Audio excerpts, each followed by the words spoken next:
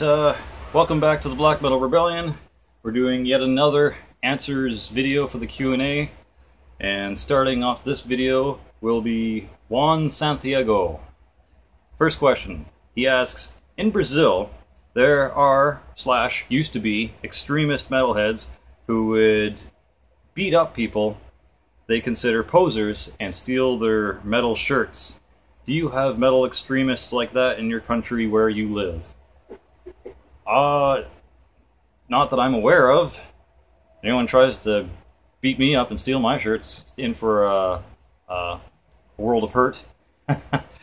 Because anyone touches me, it's fucking go time.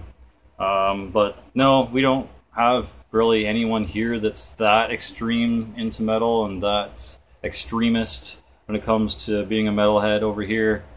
I mean, we're in Canada. I mean, I guess that suits the stereotype of everyone's nice here, but I mean, they're not. But in the fact that no one's coming up to me and trying to, you know, question my metal validity and kick my ass for not, you know, knowing what shirt I'm wearing's band is. So no, there's none of that over here, thank God, because that's just stupid and ignorant. Next, they say, what do you do for a living? Well, I'm on Ontario disability with my wife. There's numerous reasons why I can't get a regular 9-to-5 job like everyone else. One of them being the fact that I have a broken femur and I can't carry anything for too much of an extended time, over 50 pounds. A lot of the jobs that I would be eligible to get with, you know, the way I look and with my criminal background and stuff like that, would be factory jobs, and I would not be able to, you know, lift 50 pounds over and over and over again, or heavier, for a long period of time. So therefore, I'm not qualified to be able to do factory jobs either. So that's just what it is, man. I have a previous prohibited weapons charge because I had some security equipment on me after a shift one night, and there is apparently an attempted break and enter around the area that me and my buddy were walking, and 2 cops pulled up in their cruisers and they're like, fucking get on the hood, bitch, and they started frisking me all up and down, getting a little handsy, and then they found my security equipment and they're like, oh, you're clearly the person that's trying to break and enter, you're coming with us. So whatever. The thing with getting arrested is police like to wallpaper you with as many charges as possible, hoping at least one of them will stick and they can get a little pat on their shoulder from their precinct. But long story short, my lawyer fought it. It got every one of the charges dropped because they're retarded, except for the prohibited weapons one. Apparently you're not allowed to have your extendable baton on you when you're not at your security work site. Whatever, I just didn't take it off. I just kind of still had it on me. Fuck me, right? But anyways, so that being said, I'm not able to get a job around cash. I'm not allowed a job around kids for some stupid reason. You know, apparently if you have weapons on you, you're now like a vicious criminal who's gonna steal and you know, beat up people and kidnap kids or something. I don't know. It was really dumb. So that's why I can't really get too many like regular 9-to-5 jobs, and I would have to take a factory job. And with my femur the way it is, and can't really, you know, support that amount of weight over and over again for a long period of time, I can't really get factory jobs. So yeah, long story short, I'm on Ontario disability plan with the wife. My income consists of, you know, selling merch and stuff like that through my Slam Bros distro. I'm actually wearing my shirt and my hat from this today. That's kind of cool. But yeah, so people put in orders and I try to find them the best deals through different distros and stuff like that I can, and then I send it off to them. Same with my black metal distro called Helvet Canada. Same thing for black metal. I try to find them the best deals and send them off the stuff. I don't have enough money to just carry around boxes upon boxes of merch and CDs on me. There's still, by the way, tons of Rectal Depravity CDs available, so if you want one of those, $20 US shipped, and you can have yourself a rare Rectal Depravity EP. Next is questions by someone called Voul or Voul. He asks, biocancer, what do you think about them? They're actually pretty decent. I would probably definitely recommend checking them out if you're into thrash, or thrash mixed with metalcore, so like thrashcore. The vocals are very metalcore or deathcore sounding, but not in the low guttural sense, more in the highs. And the instruments remind me of Toxic Holocaust, so that's fucking awesome. I actually really enjoy Biocancer, and I wasn't aware of them until this question, so thank you, man, for that. Thank you for that question. Second, G. Voul asks, what is the differences between Greek black metal and classic black metal? I don't really know too much about Greek black metal, but using Rotting Christ as a kind of launching point for that type of metal, or black metal, I would say they have a more epic feel. They're kind of maybe a doomier, chantier, ritualistic sound. And they got kind of like an ancient colonial kind of battle-y type of feel to them. Very foreboding and deep sound as opposed to the classic black metal. It's very good. Definitely check out Rotting Christ if you haven't. I'm not entirely aware of a bunch of other Greek black metal bands, but definitely something for me to check out in the future, so thanks for your question. Next are a couple questions from Sunsetter DBK. And these are some ridiculous questions, and I find it funny, so thanks for submitting these. Number one, he says, why when you have to shut down your computer, do you need to click on the start menu? I think I get that. I get the joke there. It's like shutting down something and start. They're the opposite. So why would you click on the start to shut down? Be honest, man, it's all on what CPU or laptop you're using. For me, I don't have to click on the start menu to get the shutdown option. I just fucking click on Alt-Control-Delete, and it brings up a menu for me where I can either restart, shut down, or there's something else too. Just like restart, shut down, and sleep mode. It could also go into sleep mode. So just depends on what you're using, but for the joke, I get it. That's funny. Okay. Number two, why do people order a double cheeseburger, large fries, and then order a Diet Cola? Because they're idiots. That's why. Because they think they can somehow order these giant fucking amounts of food and then somehow counteract it with a Diet Cola. I'm sorry, that's not how it works. In fact, you're probably making it worse because Diet Cola has aspartame in it. And aspartame is really bad for your body, especially in large quantities. So if you order like an extra large fucking Diet Cola, you're a dumbass. Aspartame is bad for you. So to answer your question, man, I don't know why they do it. I really don't. You need to like proportion yourself and just, serving sizes matter. You having a Diet Cola at the end of it isn't going to do shit. So continue to ruin your body. You're not fooling anyone. I'm surprised you're even fooling yourself at that point. Third, is Galder from Dimmu actually a potential pedophile? I don't fucking know, man. He probably isn't. But when I see someone with those molestashes, it kind of makes me wonder, like, by now, everyone who's anyone should know that wearing those mustaches kind of makes you look like a molester. So if you do it and you're aware of that, maybe you are, maybe you aren't, or maybe you're just an idiot, or maybe you just like wearing a mustache and don't give a fuck what people think. But no, Gulder from Demuth is probably not actually a pedophile. I just said it because that's what people with mustaches look like to me. Fourth, do you like Death? Why? Or do you think they're overrated?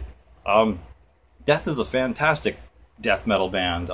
Chuck Schuldiner was a decent guitarist, a decent vocalist. He has damn good riffs. I recently went back and listened to Scream Bloody Gore. It's pretty good. It's not quite as good as some of the later releases, in my opinion. My favorite album still is The Sound of Perseverance. I fucking love the Spirit Crusher song, just the way he screams that lyric for the chorus. So good. I probably will eventually go back and get some of the albums through the discography, work my way back from Sound of Perseverance and just kind of get them from there. But yeah, no, Death is really good. I really enjoy that that band's material, and I definitely recommend them to anyone who has not heard of Death. So yeah, R.I.P. Chuck Schuldiner, fucking amazing musician. Alright, last questions. So this might be a little bit longer than 15 minutes. It's by Dead-Eyed Boar 89. First question. Favorite black and white horror films? I don't really watch too many black and white horror films, but if I had to give like my favorite, probably Nosferatu. It's really creepy. I think that might even be a silent film. But yeah, it's really good, really creepy, and just it's decent for its time. Like it's pretty good. Next, other than that, probably anything by Boris Karloff. I love his rendition of Frankenstein. I have a BC Rich Beast with the Boris Karloff Frankenstein body art skin. It's sweet, and it's just good. I really like Boris Karloff's acting. I'm pretty sure he's been more than just Frankenstein, though. I'm pretty sure he's been like a mummy. I'm pretty sure he's been Dracula at one point. He's done other kind of like black and white horror films. But yeah, those would be my favorite black and white horror films. Favorite record labels? I have a few, actually. Seasons of Mist, for quite a few of black metal releases and stuff like that. They recently did Abbot's self-titled, so that's pretty cool. CDN Records, run by Craig Newman in Southern Ontario. He has tons and tons of great, amazing stuff in his distro. He has a couple of pretty decent bands signed to his label, like Corporphemia.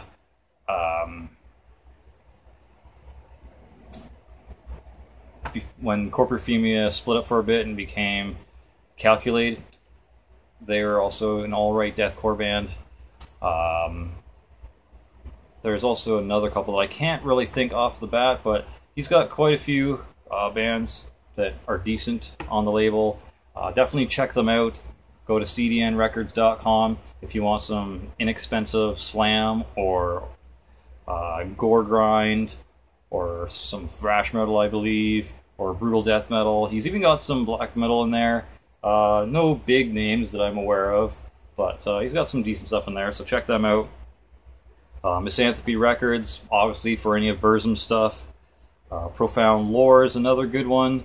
I know Josh Armijo and Count Blageroth, and pretty sure Wyatt XM buys frequently from those that record label. Severed Records is also good for slam and brutal death metal and stuff like that. Death Like Silence, obviously, Euronymous' label, has some decent bands on there. Mayhem for one, obviously. And Ominous Domain. I like them. They're pretty good. I just recently picked up a couple things from them. Hopefully we'll be able to show you soon. I don't know when, because Canada Post is on strike, so... No, they're not. Whenever they're done. No, they're not. They're not on strike anymore? Mom got mail today. Well, I would like to get mail. They weren't on strike yet. They're talking about it. They're talking about being on strike? They're holding it off. Jenna said her brother that works for them, and they're giving it 30 days. So, within 30 days, Canada Post might be on strike. Yeah. Well, hopefully I can get some shit within that time. All right. And third and last question for this Q&A set of videos, actually, because this is the last one. Favorite books. My favorite books, since I don't really have too many, would be Anne Rice's Vampire Chronicles. So that would be Interview with the Vampire, Queen of the Damned, and The Vampire Lestat. Pretty good. Definitely decent vampire type of book series and movie series before Twilight ruined it with their sparkly pussy-ass vampires. I'm also into Goosebumps, just because anyone and had a childhood fucking read Goosebumps. If there was Are You Afraid of the Dark books, I probably would have read those too. But yeah, man, it might be cheesy, it might be kiddish, but Goosebumps was pretty sweet. And that theme song, though. I also like, I don't know if you've ever heard it or not, but The Man-Eater of Rotenburg. It was basically the real-life Hannibal Lecter. This guy in Germany found out that he had an interest in potentially eating human flesh, so he went to these kind of random Reddit-type sites, like the German equivalent of Reddit, and he put out an ad for someone to be eaten, and some dude responded and was like, yeah, I would love to be eaten and ground up in your teeth and be swallowed. It's just like really creepy and fucked up, but it was a really good book, and it was interesting to kind of get into the mind of a real-life cannibal. It's pretty fucked up. I'm pretty sure there is a movie based on that. I don't know if it's the Fangoria series or not, but it's called Dark Love or something like that. I don't know. We own it. We have it on DVD. It's pretty good. It doesn't quite cover everything, but it was a decent movie. Sounds like Dark Homo. Well, the guy did like men, so. Okay. Anyways, I need to get the Lords of Chaos book. I've read some of it from just different parts of the internet. I've checked out different excerpts and different articles from the book. Seems really interesting. It seems like something I'd like to read. So probably eventually get that. And probably everyone on my channel already knows I'm kind of a huge DC Comics fan, so I've got tons of dicks. Tons of dicks. Tons of graphic novels. Got Infinite Crisis, 0 Hour Crisis in Time,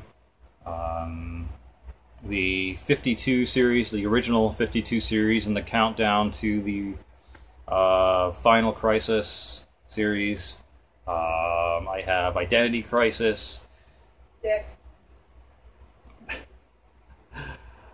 And what was another one of those ones? The Kingdom Come series, that was pretty sweet. And a lot of the Justice League of America graphic novels. But yeah, so that's kind of the books I like to read and kind of the stuff I'm into. Hope I answered all your questions satisfactory as usual. Thanks for watching, and stick around for the winner of the 500 subs giveaway contest. Stay safe, my friends.